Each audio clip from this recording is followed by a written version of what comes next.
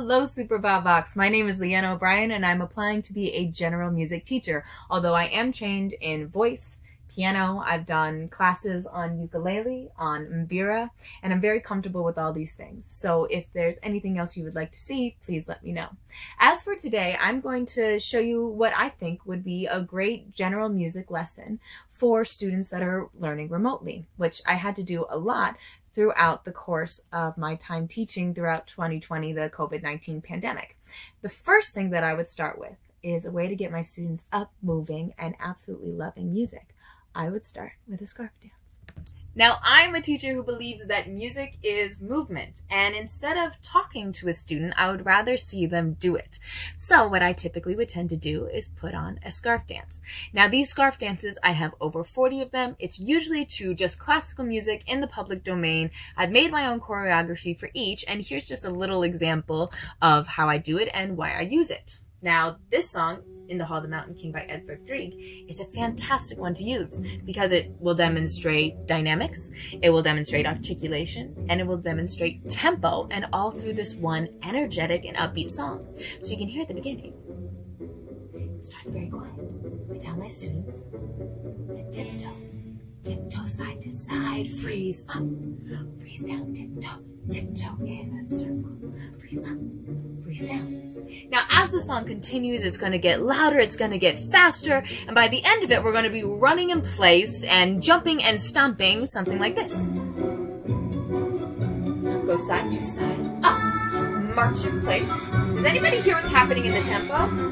March in place, get ready, run in place, jump out, jump in, again, run in place, jump out, in, out, and so on. And so forth. And each time it's a lot of fun for both the students and for myself. And that's why I always start with a scarf dance. Next thing that I would lead is to build some music literacy for my students. And that might look different depending on what the rest of the lesson is going to look like. In this lesson I'm showing you today, I believe that my students will need to be able to know and to review some basic solfege. So I put one on the board, ask who it is, that's Ray, and they live on a special space, so on and so forth. They're all interactive, having the students tap along with me. Maybe we made some popsicle sticks in the past with the different colors on it. Maybe we're doing hand signs, whatever it is to keep the students moving and really engaged in my lesson so they're not just looking at a screen, but they're participating. Maybe we're practicing treble clef today and the different letters that come along with it. Again, students are tapping along with me. We're singing songs that are about treble clef. We're doing a whole bunch, and maybe we're getting into an assessment in groups or individual, and I shared this screen with you, and you have to take the note at the top and move it so that it's at the right spot for an E on treble clef. Well, is there only one? Go back, see, maybe there's more. Maybe we're focusing on some counting today in simple or complex and having the students go through it like that. Whatever it is, we're working on literacy so that the time comes when the students no longer need their teacher. If you can do it independently, then you can always do it. Now, that's basically the beginning chunk of the lesson is going to have a scarf dance, review on literacy, so that when we then come to this part, we're going to be ready for all the wonderful things.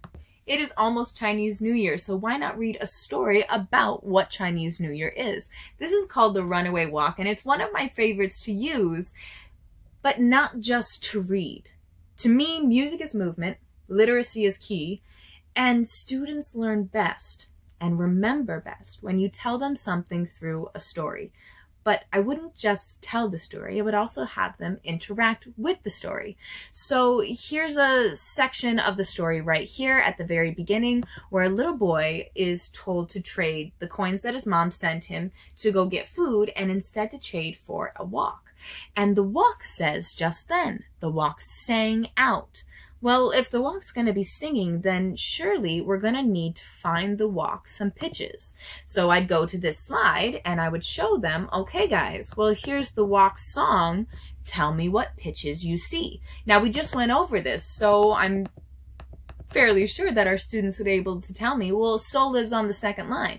So it would be, so, mi, so, mi, So me, so me. We'd put in the words, ask about tas and titis, so on and so forth. But as the story continues, we're going to go back to the slides, and each one is going to be a little bit different. Maybe this one, it's more about listening, and can you tell what rhythms you hear? Mother. Well, that was 2 claps and 2 pretty quick claps. What rhythm do we think that is? It's probably going to be a TT, etc., etc. What I love about this is you can make it as simple or as complex as you want. Throw in a triplet. And that's true for, I believe, the rest of them. Yep, no, because we also have some half notes. Skippity, hoppity, skippity, hoppity, ho. So on and so forth, having the students participate in the story that they are learning about. At the end, I would have one big assessment. We would learn a little bit more about the Chinese culture and what New Year's is actually about. And at the very end, I would let them do some scarf dancing improvisation. So here's 3 different songs, all with different tempos, different articulations, different dynamics. Can you dance to each one and change up how you go? So how is the song going to change how you are dancing? I give my students a couple seconds, listen to it, and then go from there. All right, I see I am a little bit over my time. For right now, that's all I have for you. This was a basic general music education class with Leanna O'Brien. I hope to hear from you soon. Thank you.